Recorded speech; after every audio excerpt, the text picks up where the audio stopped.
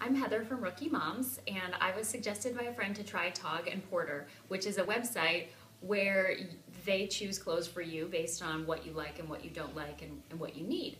And I really hate shopping, so I was excited to try this service. I had a Skype one-on-one interview. I shared my Pinterest hopes and dreams. One thing I did like in the original interview process and on the style profile is they ask, how much do you usually pay for pants? How much do you usually pay for a shirt or a dress? So I think they kind of locked me in at some of the lower prices as my preference, but I did say, I'm so excited, I'm worth a splurge. You know, everybody shops at different levels. I think for you, this is a good fit. So I want to see the clothes on. But pricing wise, I feel like we're in a good place, right? How much did this cost? I don't know how much this cost. I believe ordinarily as the process goes, you tell them your budget, but I suspect they aim high and allow for some returns and some wiggle room.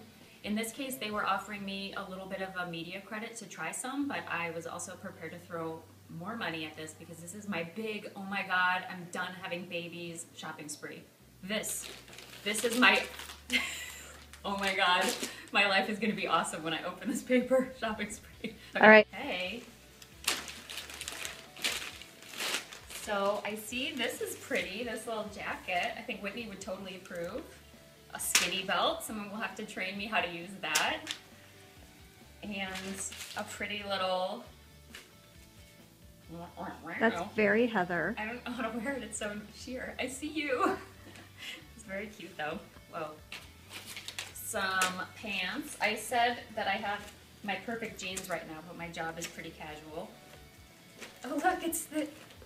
Is this the 80s or the 90s where we have the zippers? Oh, that's back. That's now. Yeah. Shit. Well, when I wore it, it was one of those decades. And some of these. So wait, we're going on how many items now? So 2 pairs of pants, a blouse, a jacket, and a skinny belt. And that is quite a lot to fit in the box. Target. I love that they sent you an accessory because I know you are not likely to buy those things yourself. Yeah. So that's good value in terms of not price, but just adding to your repertoire, I guess. Let's just look again how cute these things are.